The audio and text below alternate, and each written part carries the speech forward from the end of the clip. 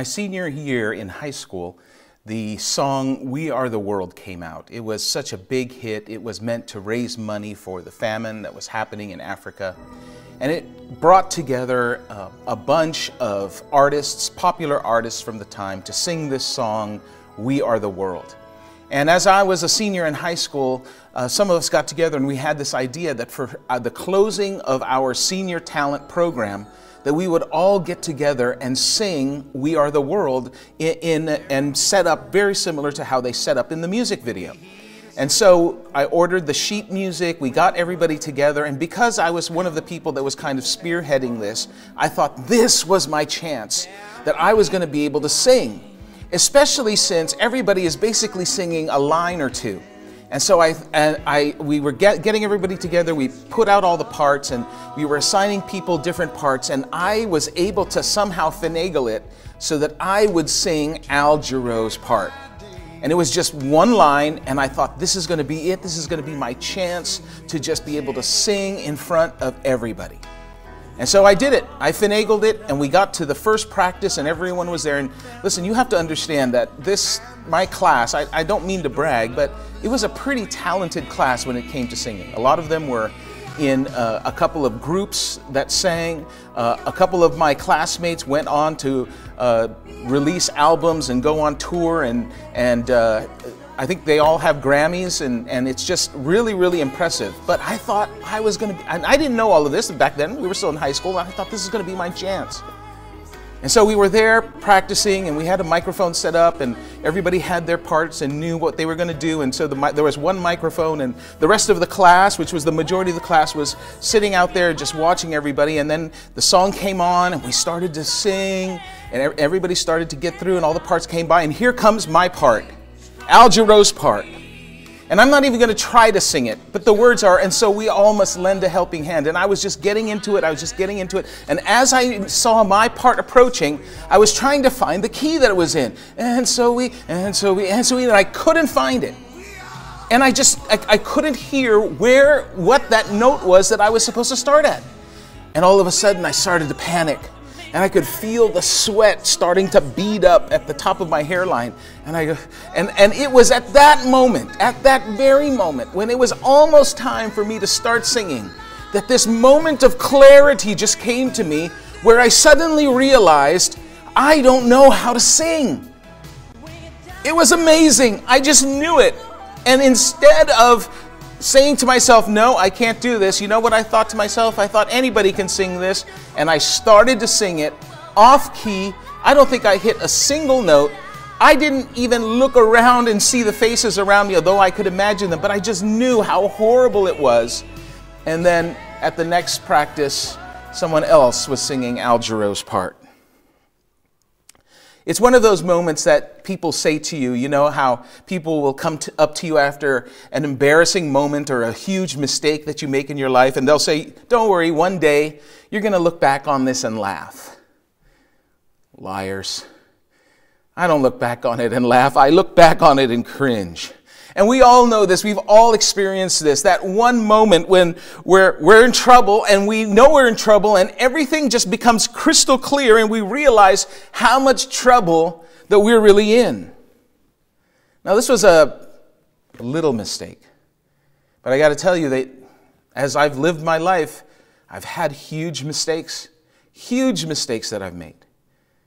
Probably some of you have had huge mistakes in your life. In fact, I'd wager to guess that most of you, maybe all of you, who are here with us today, who are watching us online, have made a huge mistake in our lives, maybe even more. And listen, if you happen to be sitting next to the huge mistake in your life, please, ladies, don't elbow your husband right now. You can do that a little bit later. Well, we are in our series, Facing Your Giants, and what we've been doing is, over the last 4 weeks, we've been taking a deep dive into the life of perhaps the most famous giant killer of all, a man named David, who started out as a shepherd boy and ended up becoming king of ancient Israel. And David killed a Goliath. He killed his giant. And so a very, very popular story. Even if you're not a Christian, you've heard the story of David killing Goliath. We use that as a metaphor today in culture, in business, to talk about the little guy beating the big guy. But you know that David faced more than one giant? More than one. Goliath had 4 brothers, and all his brothers were also giants. David and his men faced them and defeated all 4 of his brothers. But those aren't the giants that I'm talking about. See, every week in the series, we've seen that the giants that David faced in his life are giants that you and I face in our lives too. And in the first week, we talked about how finding and fulfilling our potential was important. We talked about the tools that we need to face down those giants. The giant that wants us to settle for a life of insignificance and mediocrity. And then we talked about what to do when winning costs us everything, because there's a giant out there too that wants you to give up when life is too hard. We talked about what to do when we feel like we're running on empty, so that we can face the giants of mental and emotional and spiritual exhaustion that come into our lives. And last week we talked about setting the right priorities, because there's a giant out there that wants your life to lack focus and purpose. If you've missed any of these messages, you can see all of them at our website. Links to them are on our website at wearegracepoint.com. Click the button that says podcast, and there's links to all of our previous messages. But listen, every week has been about a different giant that David faced. And we've talked about how these are the same giants that you and I face. And so far, every week we've gone through, David has won out over these giants. But not this week. So this week we're going to talk about the giant that finally got David. It's the giant of regret. Do you know that a recent study said that 47% of Americans say that they're dealing with regret and the emotional aftermath of a bad decision that they've made? 47%. That's half the country. Half the country is weighed down by some choice that they made in the past, and they wish that they could just have a do-over. And so I think that you and I, we need to talk about how to get past our past. How do we recover from the worst mistake that we've ever made? Now, I want you to give a little bit of context to what David is dealing with here, because this is a situation that was the one that got David. And we're going to put the scriptures on the screen for you to follow along with us. But if you have your Bibles or your Bible apps and you want to follow along, we want you to follow along too, because what we're going to be talking about is how to get past our mistakes and start over again. And so we're not going to focus so much on David's mistakes as much as we are going to focus on what David did afterwards. So in the manuscript, which turned into a book called 2 Samuel in the 11th chapter, the author starts out with this very interesting, very odd phrase. Listen to what he says. He says, in the spring of the year, when kings normally go out to war, David sent Joab and the Israelite army to fight the Ammonites. They destroyed the Ammonite army and laid siege to the city of Rabbah. However, David stayed behind in Jerusalem. Now this is weird, because when you read about David's life, you realize that he wasn't good at very much. He was a very good shepherd when he was a boy, and he was a very good singer-songwriter. In fact, we know that a majority of the Psalms in the scriptures are actually songs that David wrote. They're the lyrics to songs that David wrote. But other than that, the only other thing that David was really, really good at was fighting. David was a warrior. And so it's kind of strange that at the time of the year, the most strategic time of the year, where kings go out and fight to gain wealth and to expand their kingdom, this king decides to stay home.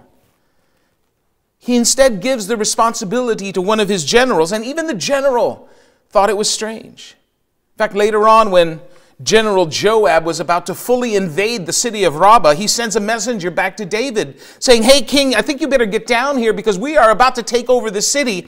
And if you're not here, people are going to start thinking that it was me that did it. I'm going to be the one to get all the credit for defeating the Ammonites. You better get down here. And it's not long before David realizes that it was a mistake for him to have stayed home. All of his friends are in the battle. He has no one to hang out with. In fact, Scripture says that before David made his worst mistake ever, he had just woken up from a midday nap. So think about David. He's all alone. he's lonely, he's bored. That is a lethal combination to a person's moral compass. So one day David is walking along his rooftop and he looks down and he sees what Scripture describes as an unusually beautiful woman who's bathing. So he says to one of his aides, he says, "Hey, who's that?" And his aide says, "That's Bathsheba.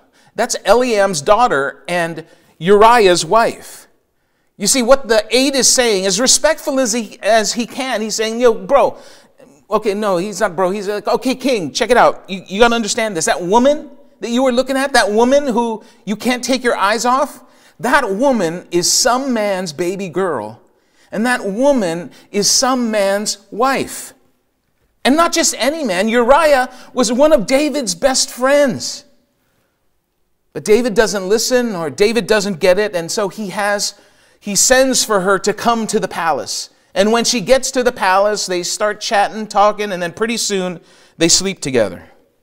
And just like in every predictable daytime or nighttime soap opera that you and I have ever watched, a few weeks later, they find out that Bathsheba is pregnant. And David's like, crap. Because now he's in a tough spot. See, in that time, adultery was a capital offense. And once the baby was born, well, David could deny that the baby was his, but that would mean certain death for Bathsheba. So what was David going to do?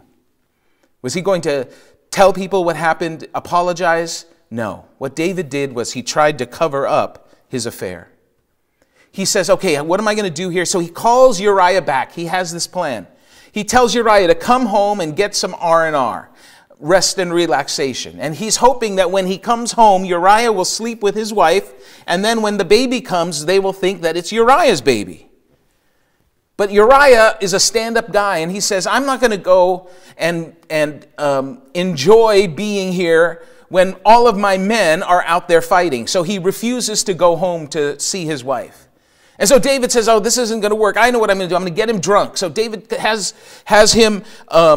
gets him drunk. And he's hoping that when he's drunk, he's going to go and do what David wants him to do. But Uriah has more integrity drunk than David has sober.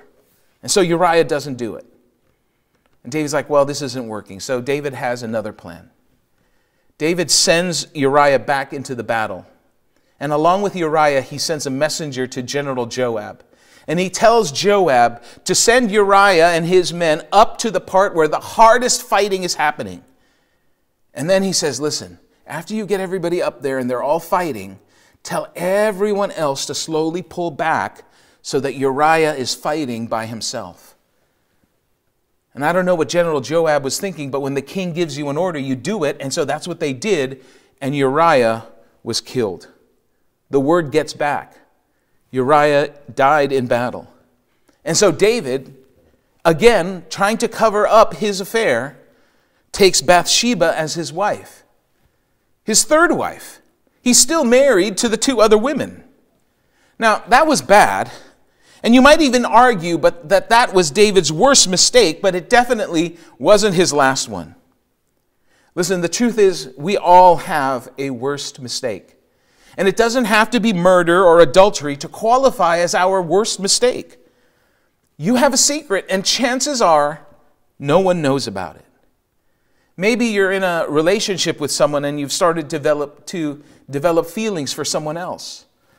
Or maybe you're the one that's in charge of the finances at your house and you've been mishandling the money and you haven't told anybody about it, and now no one knows how bad the financial situation is that you're in. Or maybe you've got this great job. Finally, you got the job that you've always wanted, but you're not really qualified for it, and the only reason you got it is because you lied about your experience or your qualifications. There's lots of ways for us to make a mistake that qualifies as our worst mistake. And listen, I'm guessing that since half the country is living in regret, then there's probably a lot of us out there. There's probably a lot of us who are here, who are watching us online, who are dealing with it too. And here's the thing. Maybe you're not dealing with it right now, but I guarantee you that if you're not dealing with it right now, one day you will be.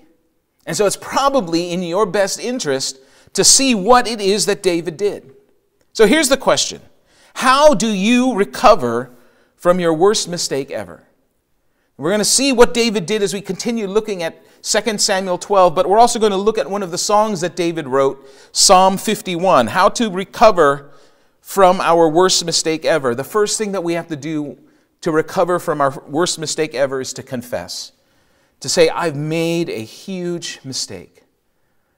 See, secrets make you sick. Secrets make you sick. And the first step for recovering from your worst mistake is to confess it. You have to take responsibility for what you did wrong by verbally owning it. See, obviously God knew what David was up to. God knew everything that David was doing, and God wasn't happy about it. So what God does is he sends a prophet named Nathan, to go to David and to send a message. So Nathan goes to David and he tells David a story. Now listen, I don't have time to read it right now, but you should read it. In fact, write this down somewhere or go ahead and open it up in your Bible and put something there so you can read it later. But it's in 2 Samuel 12, 1-12. This is the story that Nathan tells David. And it is one of the most heartbreaking stories that you'll ever read in all of Scripture. And so Nathan goes to David and tells him this story, and this is what happens. It says, so the Lord sent Nathan the prophet to tell David this story.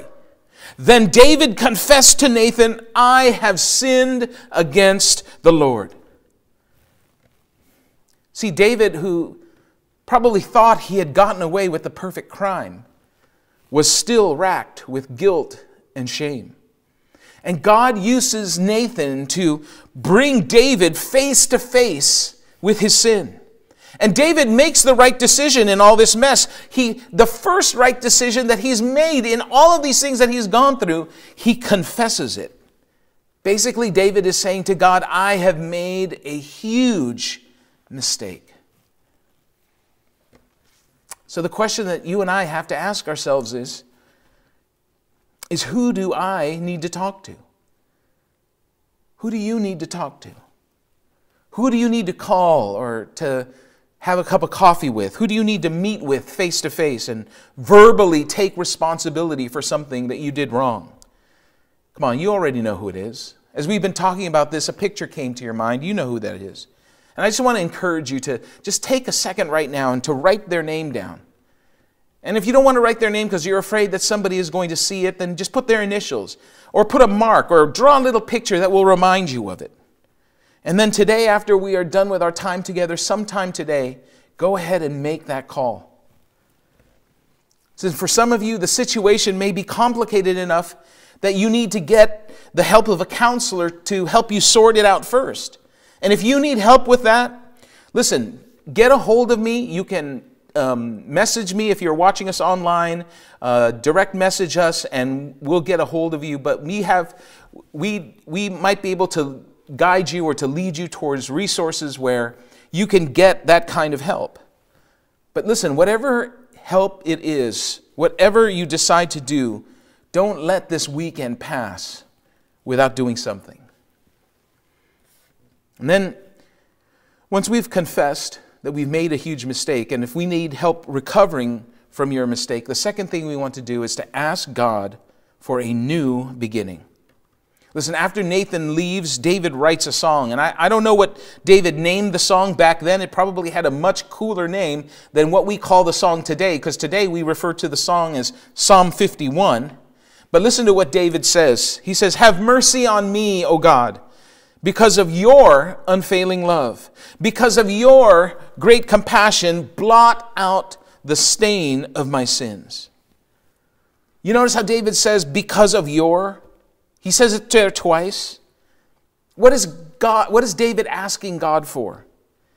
He's asking God for mercy, and he's asking God for grace.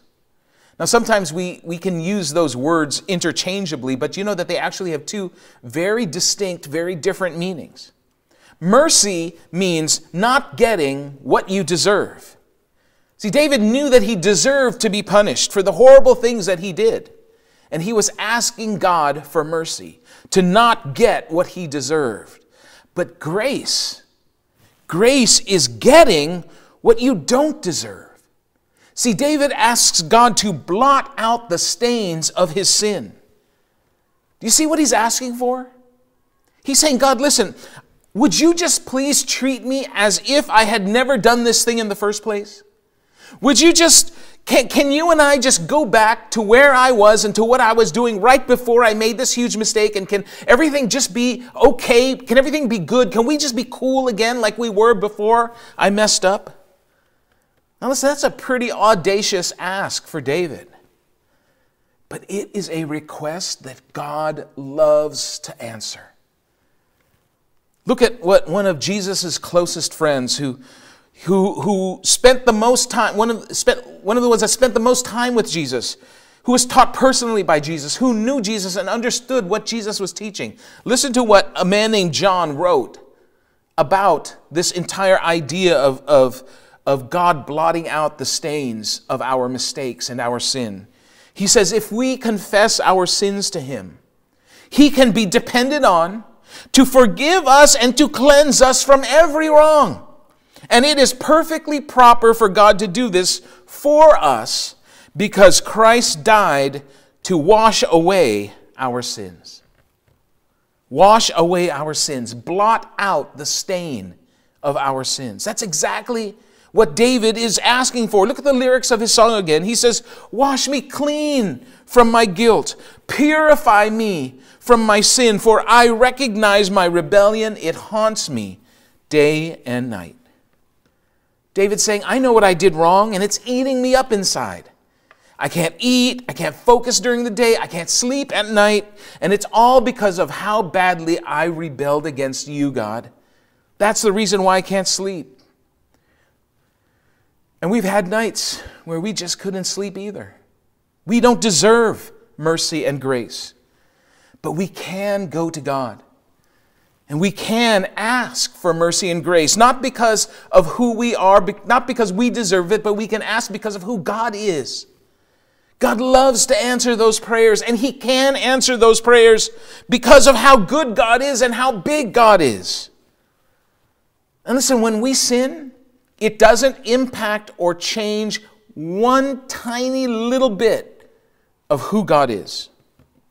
That's why God is so capable of forgiving so quickly and so completely. And God is the only one who is capable of doing that.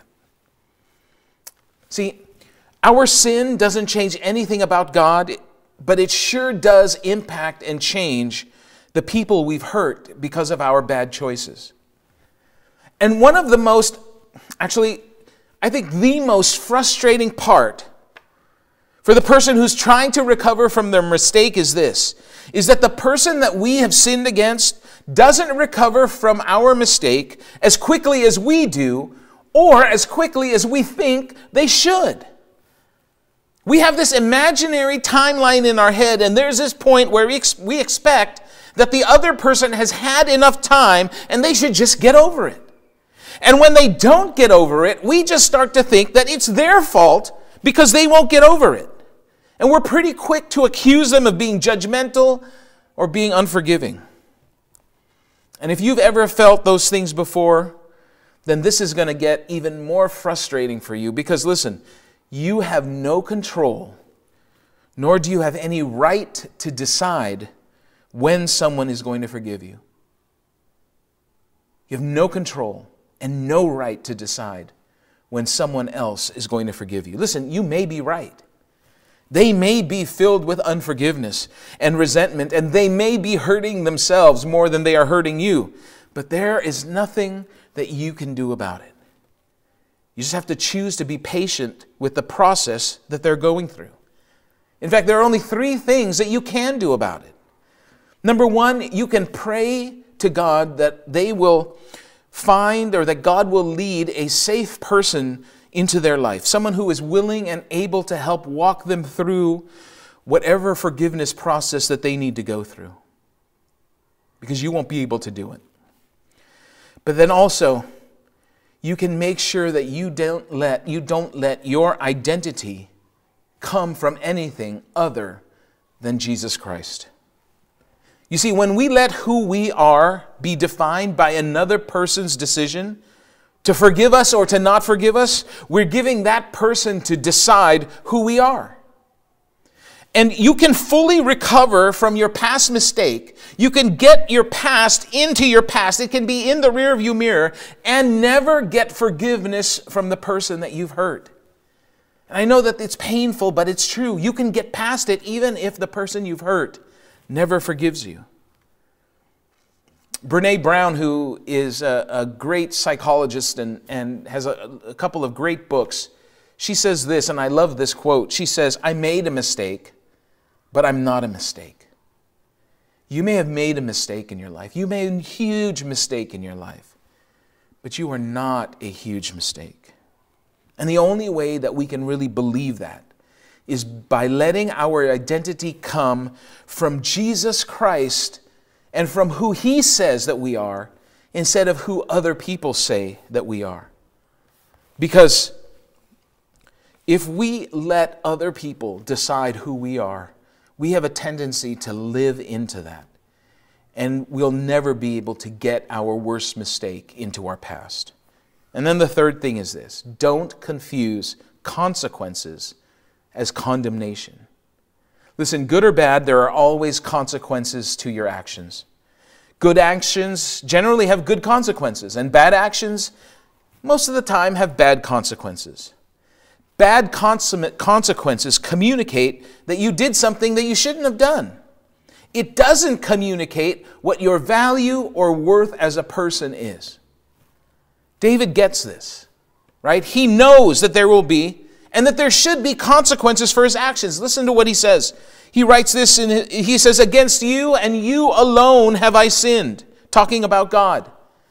"I have done what is evil in your sight. You will be proved right in what you say, and your judgment against me is just." See, there are both natural and divine consequences for our actions. But we shouldn't confuse consequences with condemnation. In fact, the Apostle Paul, who wrote much of what we call today the New Testament, would remind us. He said, because of God's goodness, because of the sacrifice of Jesus, because of all of these things, he says, so now, because of those situations now, there is no condemnation for those who belong to Christ Jesus. There's no condemnation. That's the beauty of being a follower of Jesus. It's all about who Jesus is and what He did, and not about who I am or what I've done, or what I'm doing, or what I'm going to do. You see, when you belong to Jesus, you're joined together with Him. And because of what He did on the cross, you are no longer judged by what you did, you are judged by what He did. You are not who other people say you are who Jesus says you are. Before Jesus, we all lived under the condemnation of our mistakes. But not anymore. And if you're feeling condemned because of your bad choices, it's either because you don't belong to Jesus yet, or you've simply forgotten who you are because of Jesus. We can't avoid the negative consequences of our mistakes, but those consequences are never a sign that God has somehow changed His mind about you. And the next thing that we do is that we don't just be sorry, be different. Don't just be sorry, be different. Sorry is good, but different is better. Sorry stops the bleeding, but different actually heals the hurt. Different is what rebuilds trust with someone you hurt. And listen, difference takes time. You have to be different for a while for the other person to feel that you're safe enough to trust again. The reality is that people are much more fragile than you think that they are. You are much more fragile than you think you are. David understood this. Listen to what David says. He says, "Create in me a clean heart, O God. Renew a loyal spirit within me. Restore to me the joy of your salvation and make me willing to obey you." David says, make me willing to obey you. Because on that rooftop, looking down at that unusually beautiful woman, David wasn't willing to obey God. He wasn't willing to do life God's way. And then David says this, listen to what he says. He says, you do not desire a sacrifice, or I would offer one. You do not want a burnt offering. The sacrifice you desire is a broken spirit. You will not reject a broken and repentant heart, O God. You see, in this time period where David is writing this, part of the reason that you gave a sacrifice was to show how sorry you were. And David knows that that's not really what God wants from him right now. The sacrifice that God wants is a broken spirit, because a broken spirit is willing to let God lead. A rebellious spirit wants to do what it wants to do. But a broken spirit is willing to let God lead. And sacrifice, giving a sacrifice, well, that doesn't necessarily mean that you have a broken spirit. In fact, there are a lot of people who give a sacrifice and still have a rebellious spirit. And when you're like that, it doesn't mean anything. We've seen this. You've seen this. You ever have someone do something that hurt you, and then they come up to you and they say, sorry. Sorry. All right, sorry. Fine, sorry. And you could just tell they don't really mean it. They're saying the words, but they don't really mean what they're saying. It's just words to them. What makes the difference is the actions. And so when David wrote this, I believe that he wrote this and he had this moment of clarity finally. The light bulb turned on and he could finally see clearly. And he remembered the reason that God made him king, because the guy before him had a rebellious spirit too. And because of his rebellious spirit, God removed the anointing off of him and put it on David. You can see it in this conversation that the prophet who anointed David as king, Samuel, had with Saul, who was the king before David. Listen to this conversation. But Samuel replied to King Saul, he said, what is more pleasing to the Lord, your burnt offerings and sacrifices, or your obedience to his voice? Listen, obedience is better than sacrifice, and submission is better than the offering the fat of rams. Rebellion is as sinful as witchcraft, and stubbornness as bad as worshiping idols. Was Saul sorry? Yes. But God didn't just want sorry. God wanted different. And when you're trying to recover from your worst mistake ever, sorry will only get you so far. You have to choose to be different too. And then lastly, celebrate your new beginning and take it one day at a time. You see, it says take it one day at a time as if you have a choice, but really you don't have a choice. You have to take it one day at a time. And sometimes it's hard. I know that. Sometimes we get into the space where we've done something to hurt somebody and we just want it to go away. Remember a few years back there was an Adam Sandler movie called Click, where Adam Sandler goes to Bed Bath & Beyond, and there's the bed stuff and the bath stuff, and then there's a door that has Beyond, and Christopher Walken is there, and he says, what do you need? And he grabs this remote, and this remote lets Adam Sandler like fast forward through his life. So whenever there's a bad spot or a bad situation, something he didn't want to deal with, he'd just click it and he'd fast forward through it. And then one day he realizes that he's fast forwarded through his entire life. He skipped over the hard parts of life.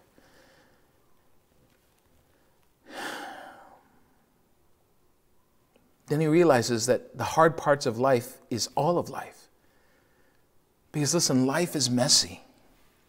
And sure, we wish we could just skip over the messy parts and just sail through into the easy times.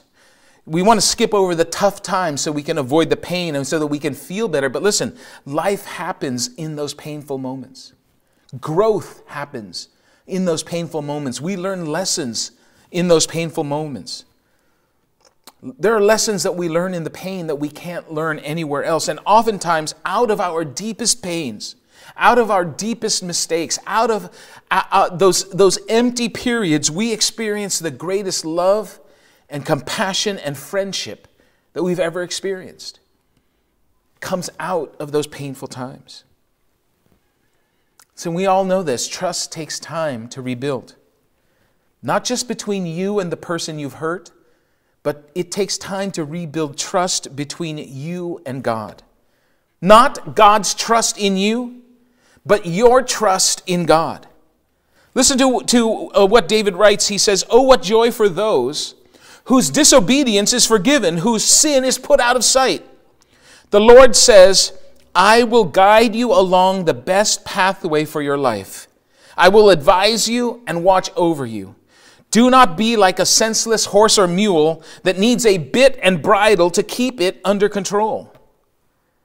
See, David is saying that you have to take this new life one day at a time because Jesus wants to help guide you along the best pathway of your life.